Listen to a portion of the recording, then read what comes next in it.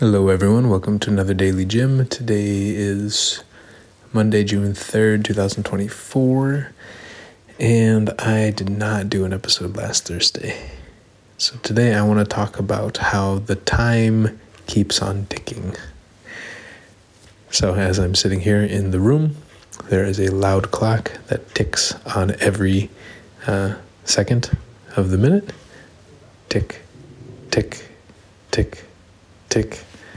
And I've been at a friend's place, been sleeping on a couch, and just reminds me that even if we miss an episode, even if we miss something, no matter what happens in our lives, time keeps on ticking. Unless somebody comes up with a new theory of physics that says time can actually go backwards, our belief is that time goes forwards. And how often do things happen in our lives where we think that time just stops, or we focus so much on what happened before and not focusing on what's going to happen next or what's happening now.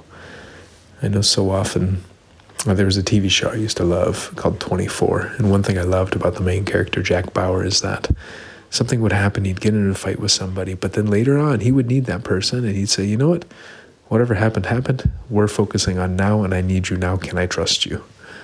And there's a certain element to just recognizing that life moves on and that we have new things that we are encountering. What happened in the past, while it may influence us, now we have to make a decision now. And I think a lot of times we look at conflict and we focus so much on this person did that. Well, that person, they did this to me and they did that to me. It's like, good, okay, that all happened. Now what are we going to do?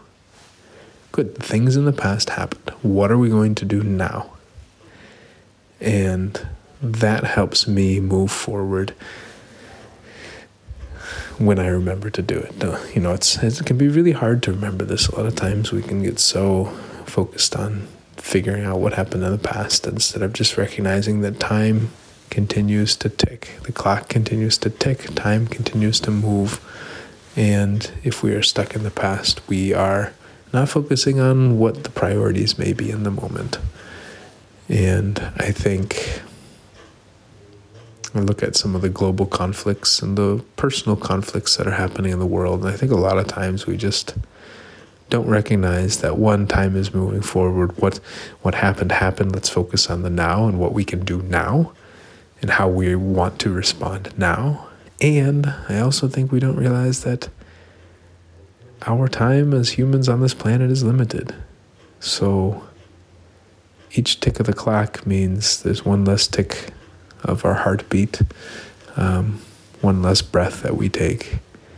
And I really wish we'd pay a lot more attention to that and just focus on the moment and be present and really appreciate the time that we have with other people in our lives, with ourselves, with the food, with the environment, with the plants, the animals, the insects, the everything around us.